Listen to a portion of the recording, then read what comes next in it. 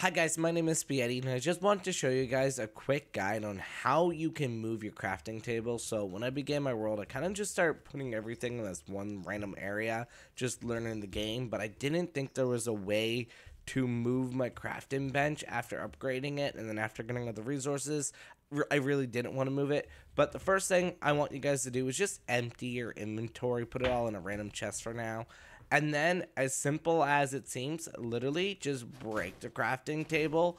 And what will happen is it will actually give you all the ingredients back that you used to upgrade it. Now, if I go and I place back my crafting table, I can literally just go over to the upgrades and just upgrade it back to the final level.